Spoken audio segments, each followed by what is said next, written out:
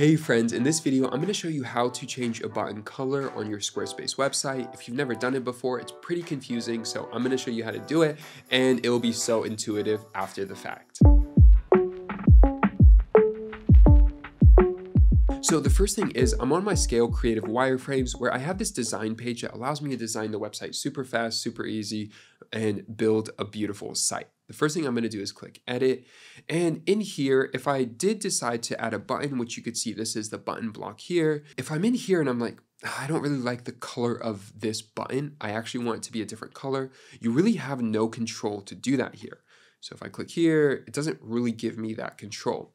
The way you could customize the color is by going to Site Styles. So I'm going to click out of this just so you can see how to get there. You could click here to go to Site Styles, or you could click the paintbrush. I'm going to click the paintbrush, it'll take me to this menu, and then you have these buttons here, which you don't change the color here, you actually change the color in colors.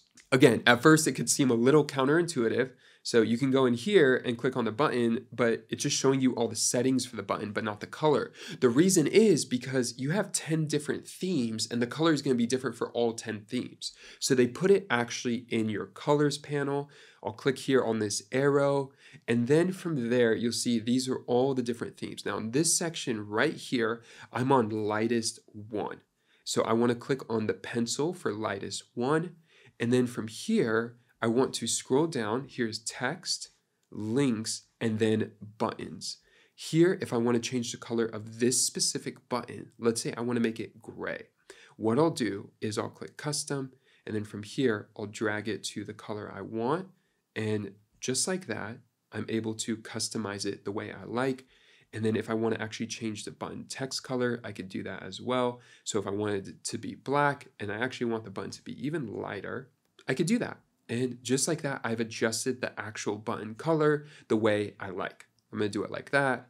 Now we've just designed this third button with just a few clicks, and you'll need to do this for any section that you want to adjust the color for. So in this case, this is blue as well. In this one, it's blue as well. Down here, it's blue as well. But here, it's white. So if I wanted this to be something else, I would have to customize it by clicking into it. You'll see here, now I'm on bright 2, which this is bright 2, and then I'm in buttons here, so I'd have to change this. The background color, let's just say, since it's white, what color would I choose here? Yeah, that's definitely not gonna work. Let's just say I did go black, for example, and then I went white, just like that. Now we just adjusted that color for that specific button. And in a case like this, dark 1, I love the color of all of this, but these buttons are not the right look. So I have to go in here and then make the same adjustment again, where I probably prefer the lighter with potentially the darker for the buttons.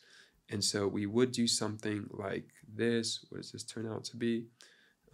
Maybe I'll do that. So when I hover, yeah, that's good. And then this can be here, and then just like that.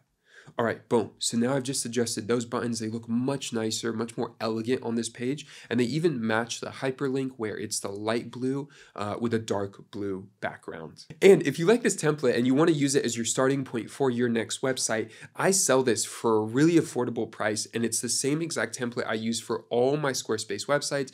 My clients love their sites. Every site I built, every client loves. And so this template is the template I use to start. It has 70 pre-built sections. It has 7 footers. It also has a tutorial of how to use the template, and you can use it as many times as you want. So definitely check out the link down below. And with that, I'll see you guys in the next video.